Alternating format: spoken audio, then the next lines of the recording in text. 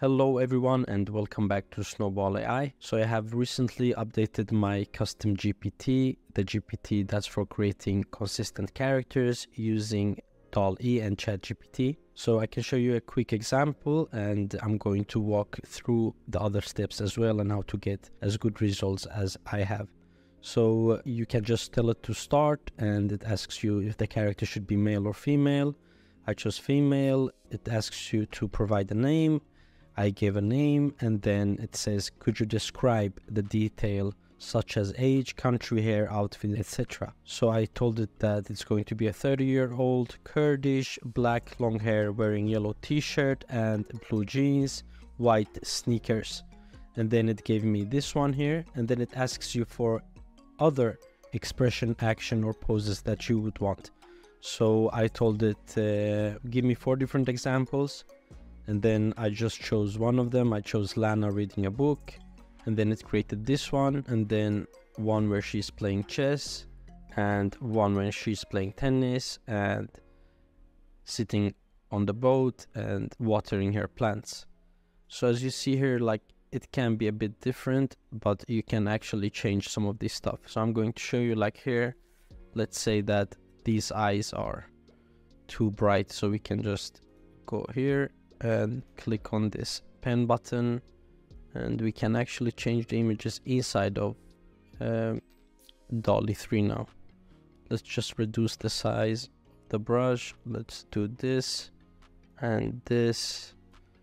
Let's say dark brown eyes.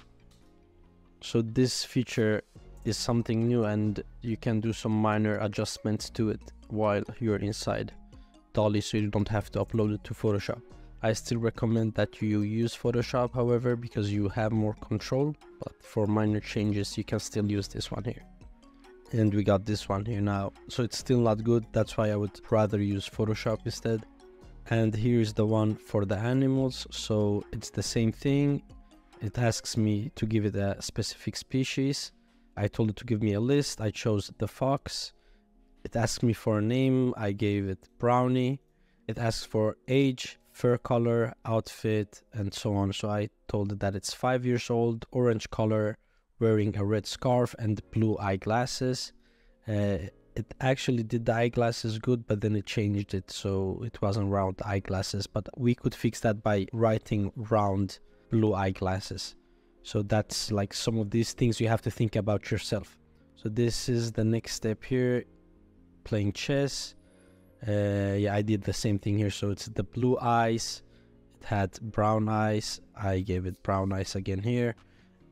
Might not be the perfect result, but you get the point. So Brownie reading a book. We got this one here. It looks as if it's a younger version.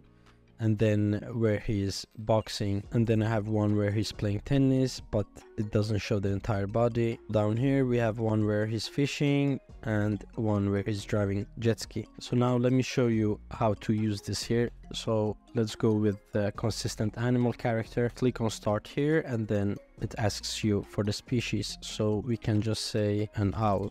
That might be hard actually. And now it tells us to give it a name. So let's go with Huku, something like that. And then when it comes to the description, like sometimes if you can't think of anything good, if you don't already have a character, you can say, give me 2 alternatives or whatever you want.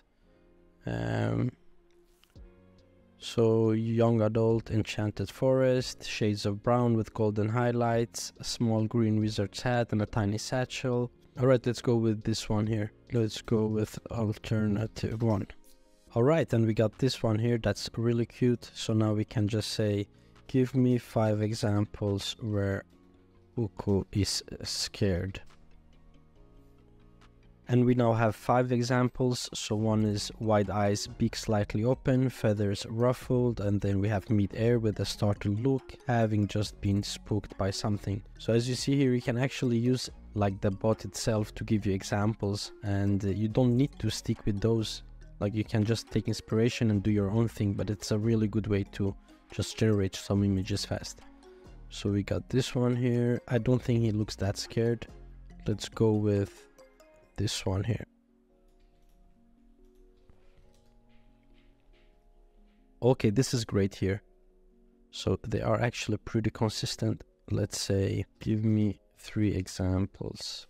And now I just told it to give me more examples. And now instead of me having to write a detailed prompt, I can just tell it to give me 3 examples and I choose one of them here. So let's go with this one here. Sitting on a picnic blanket surrounded by a basket of various treats. So I want to create this one as well. So we could have like 2 images depicting the same scene in different like situations. Let's go with this one as well. This one turned out to be a little better. So it's hard to actually like have feathers and create something that holds it, but this is pretty good. So let's go with create Hoko dancing with sunset. And you don't need more than that for a decent short story. Here I just import the images into Photoshop. I expand the background using the generative fill feature and do not need to write any prompts. I add a white round shape for the text and write the story. Another great feature with Photoshop is the image reference. Here I change the color of his satchel to green by uploading an image of the green bag our character wore in the other images. We can play around with it and even add a short description to get better results. Now I did this quickly for the sake of this video, and here are the images.